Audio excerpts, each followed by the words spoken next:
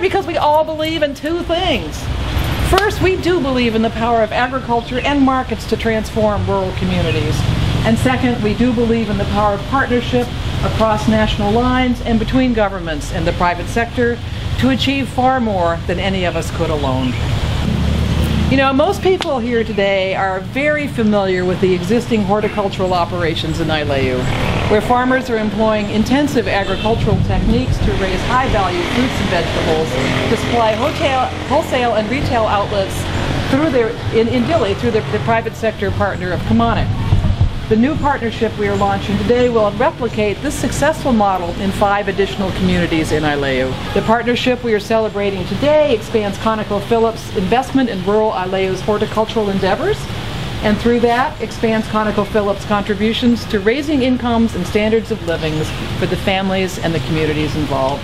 You understand the importance of the agriculture for this country.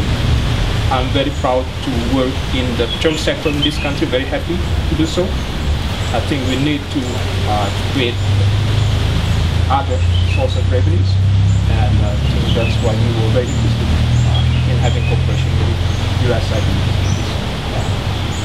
I think that, thank you again for all the contributions.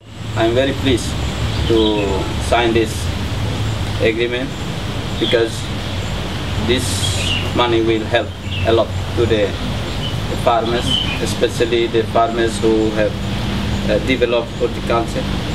We can see here in the picture, for a few years back, USAID has helped our farmers, and horticulture is very important as well for the future.